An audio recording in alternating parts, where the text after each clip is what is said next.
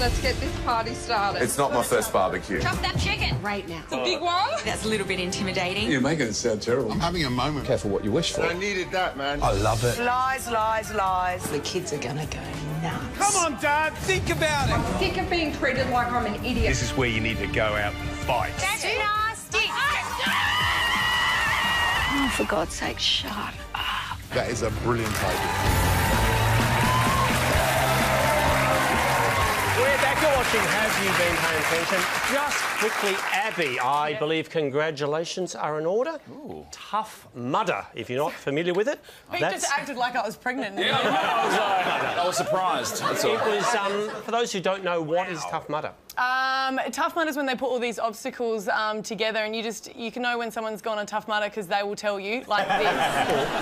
But it does look like I just rolled on the mud and pretended, but it's hard. It's really hard. Where'd you come? There's normally about... It's not a race, Ed. It's just... Well, no, it is actually a race. It's normally about 2,000 people. Where'd you come? Towards back. Yeah. We shall move on. Hands on buzzers. Tell me, who are we looking at here? Ed. I saw this. Kevin Rudd's transitioned. OK. You're in the zone, Peter.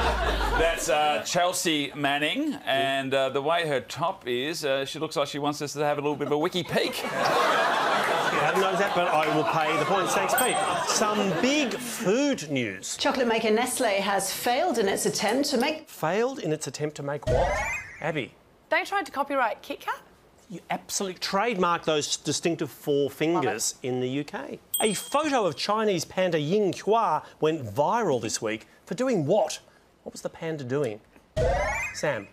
I think he bought a one-bedroom cage in Taronga Zoo. Not related to this country. It's just a thing pandas do, and it's kind of popular. Ed?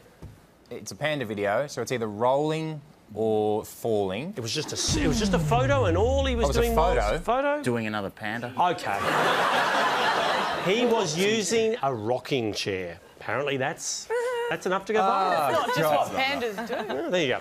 All right, let's look at all things entertainment.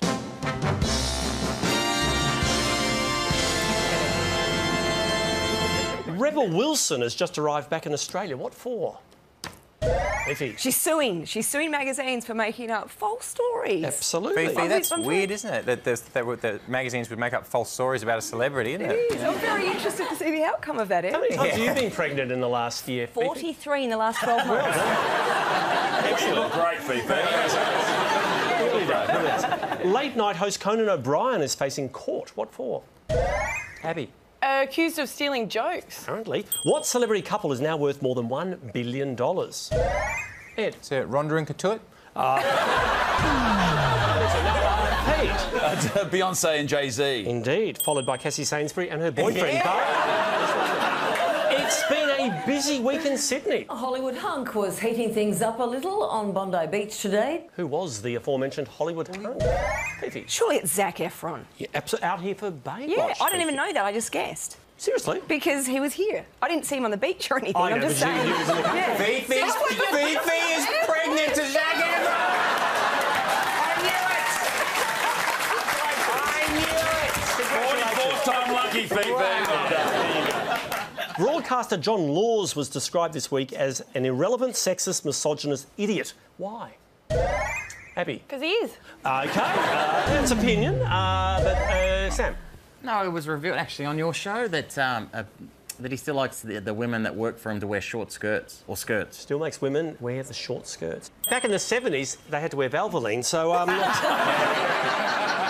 tell me, who are we looking at here? Peter. That isn't John Law's studio, actually.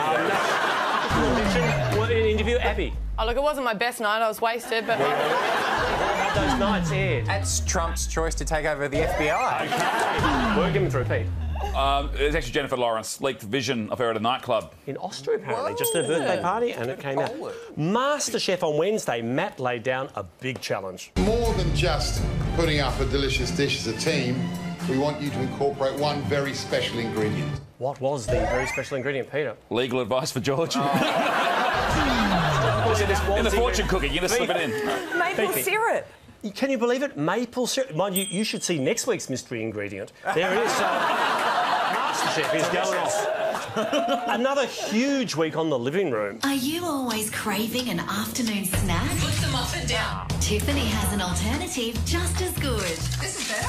You won't believe what it is. So it's not a muffin. What is Tiff's alternative, Ed? I'm sure you were watching. Bonus points, come on.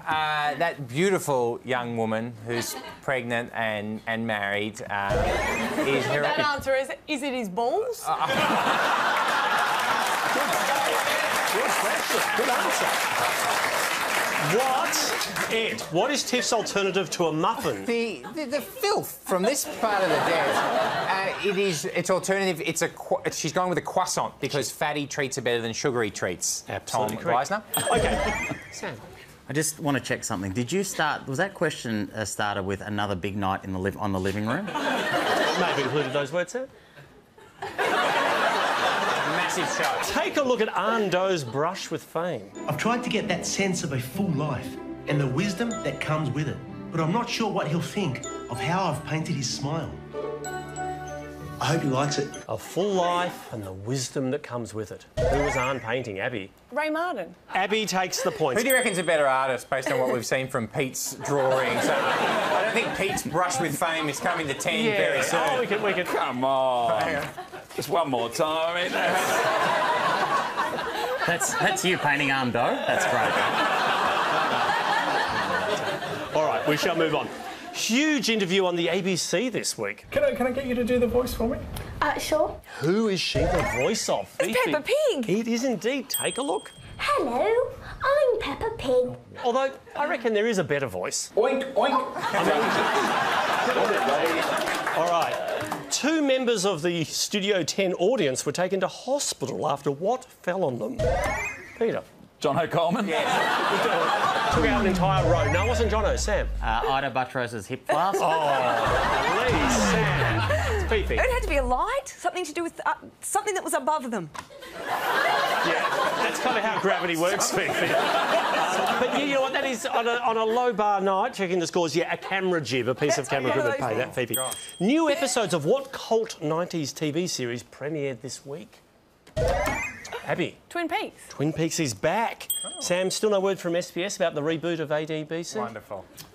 You know, that would mean a lot more if anyone knew what ADBC was. Just interested in how it's going. All right. Meet Lady Venus Babani Clark. Jesus. What show has she just joined? Ed. Has she joined Twin Peaks? Unrelated,